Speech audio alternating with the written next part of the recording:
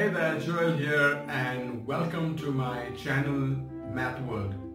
Today we are going to discuss about a topic which is mostly hated by students, I think across whole of Goa, and that is the word problems. Are from linear equations of two variables or whichever chapter it might be. Word problems are the most hated ones, and I think I should be honest in telling you that as a child, when I would go to school, I would also hate word problems, and probably because we were never told why you have to study word problems. I remember asking my teachers, what's the purpose of finding age of this one is X and the age of that one is Y, and then why am I finding the ages of these people? Why do I use X and Y and complicate the entire problem? Just tell me the number, right? But it so happened that now as a teacher, as an educator, when I try to find out information, I came across a very nice article that spoke about what are actually the benefits of studying word problems, and let me discuss them with you.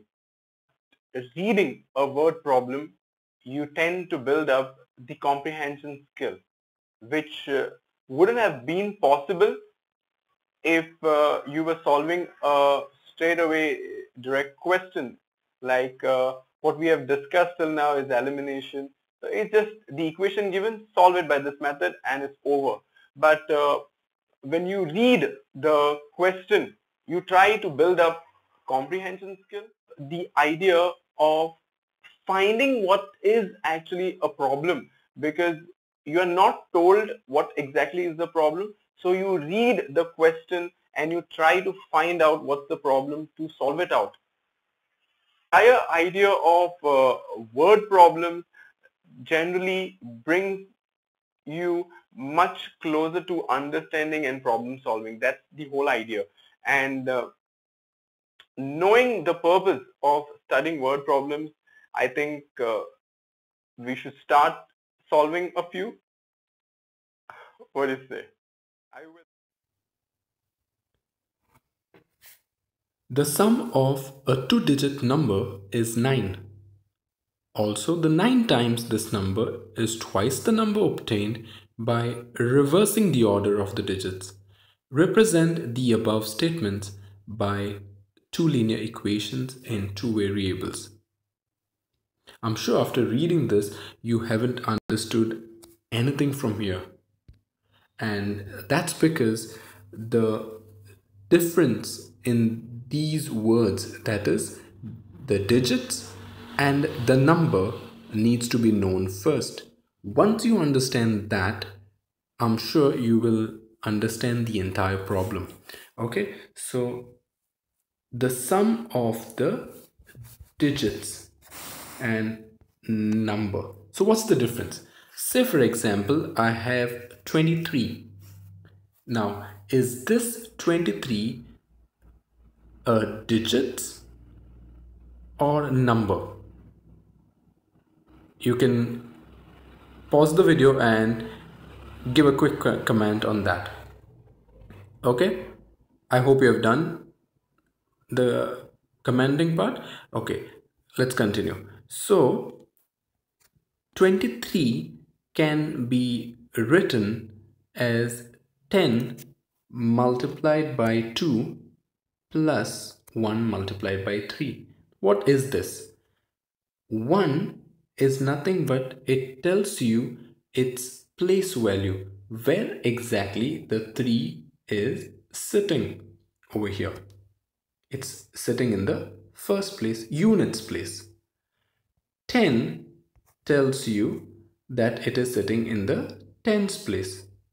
If I had another number, say I'll write another number over here, 523. Right. Okay, so this is telling you that it is in its units place. This is telling you it is in its tens place, and this is telling you it is in its hundreds place. Okay, so that's the reason you write the number 23 as 10 multiplied by 2 plus 1 multiplied by 3.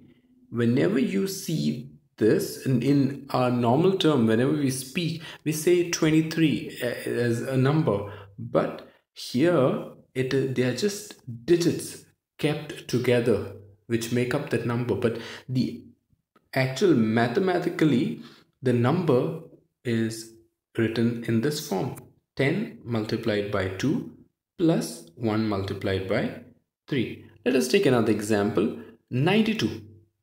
So I will have to write it as, okay, 10 multiplied by 9, telling me that 9 is sitting in the tens place, and 2 multiplied by 1 telling me that 1 is in its units place. That means the 2 is sitting in its units place. That's how you get the number as 10 multiplied by 9 plus 1 multiplied by 2.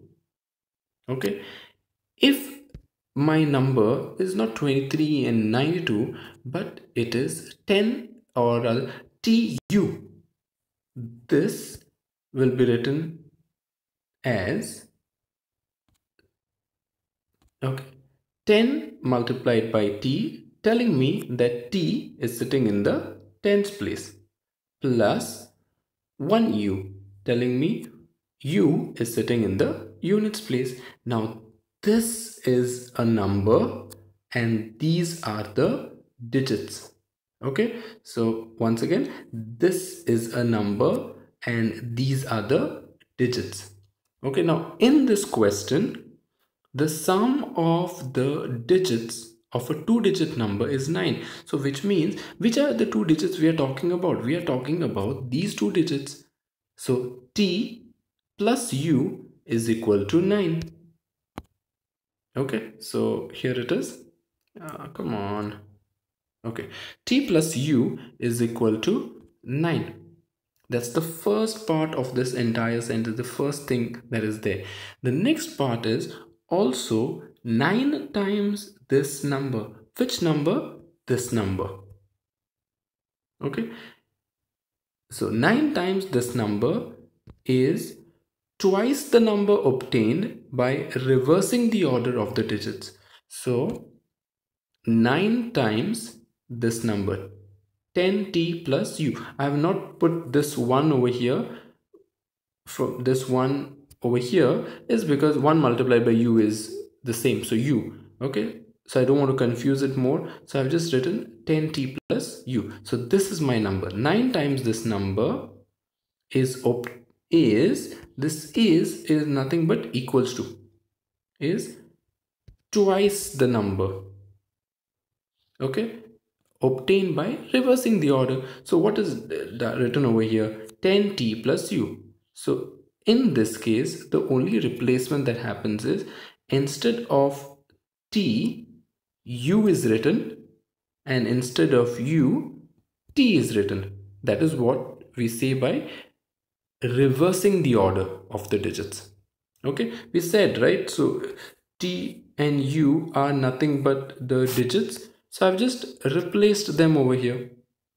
Okay, and this actually gives you the basics equation. So after opening the bracket, 9 multiplied by 10t will give you 90t, 9 multiplied by u will give you 9u over here. 2 into 10 is 20u, and 2 into t will give you 2t. Oh, sorry, come back. Okay, 2t, right?